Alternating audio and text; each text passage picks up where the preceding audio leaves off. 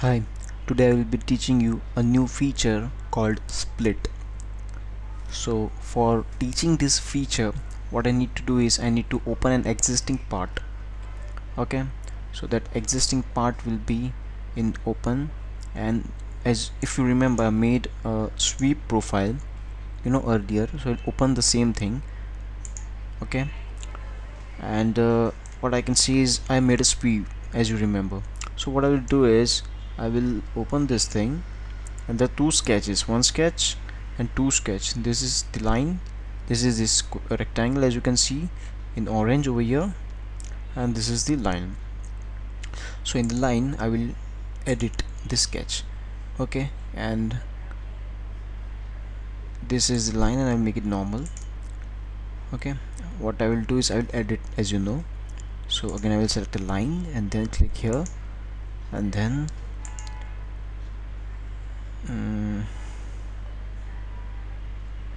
from here, sorry, close it, and control Z. Okay, again select the line and click here. Okay, and then start drawing a zoom out line, and over here somewhere I will end it. Okay, so now right click and end chain. Okay, now back. Now you can see my sweep profile. I wanted this kind of structure, that's why particularly I did this thing.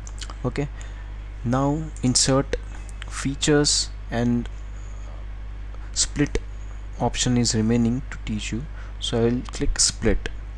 In split, what is the option called split and how it acts? From this edge, from this surface, I want to do a split. So I will select this surface, left click. Okay, and then I will select cut part. When I do cut part, look what happens is cut part. 3 cuts are being formed.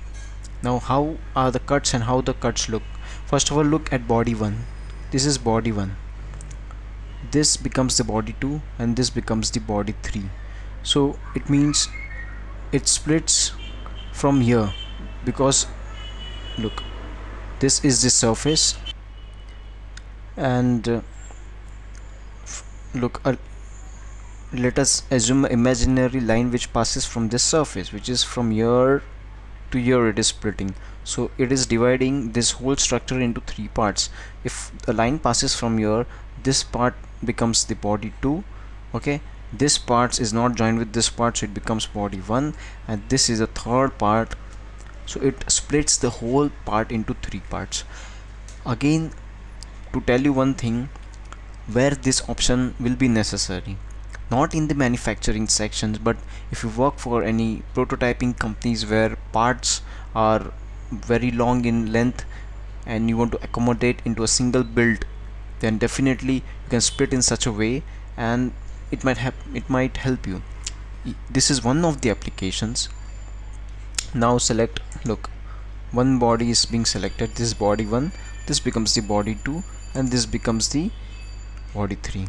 Now here you can auto assign names. When you click auto assign names, here you can change the names, like whatever name you want to change for this part A, part B, part C, or anything. Here I clicked here, so the default templates are not valid. The problems can be resolved by correcting the default templates under the options dialog. You want to continue with the blank template, cancel. Okay, so I don't want it, cancel. Okay, you can auto assign names, that's alright, that can be done. When you do cut part, okay, the parts are splitted, and when you click OK, it will remain as 3 parts like this. Now there are 3 parts. This is one part, this becomes the second part, and this becomes the third part. Now when you open the solid bodies, you will see 3 splits. Earlier there was only one common file. Here what happens is, look, when you click left click, okay, it gets selected, and left click, and this is hide. You can hide this thing. Now again I want here, I can click on hide, and I can hide this thing, so now I can see only one part. Now with this one part, for example, I did not want I don't want the other two parts, I want only this part. So in this case what to do is you can just file and then save as. When you save as, you will see, you save it anywhere and you see only this part. So this is one of the method to save as. For example, if we don't want the other two parts, we can save as in this method. Now show it again, show it. I want to see the complete assembly. Now after seeing it, what if you want to delete something, want to delete one of the part, how to delete it? So you can just right click on this thing and then you can see if you find so many delete options, delete body, left click, split. I want to delete this split one. Yes, you can delete it. Another option to delete is through the tree. If you get this tree over here, you can delete. In earlier SolidWorks version, earlier versions, you can find a tree and from that tree you can delete. But here in new SolidWorks it is quite easy. Right click, delete body, simple. So this is the body which you have deleted. Now again, what if I do Ctrl Z? Yes, now I can get back my all the three parts. Now let's say I don't want this split, I will delete this split, delete.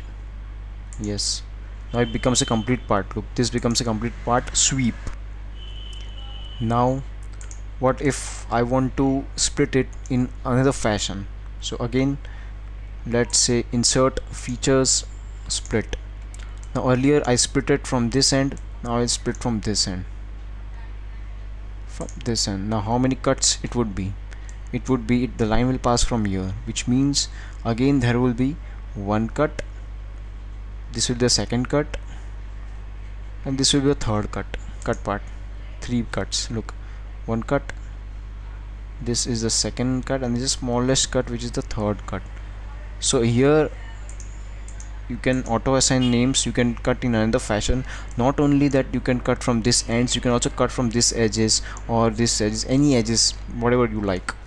Auto assign names, I click here. You need to make a template and then I will make OK, and then a default template will be made. Here auto assign names, body 1, solid part. So here you can say just close it, you can say it's, you know, this becomes body 2 or whatever you can, whatever you name you want to save it.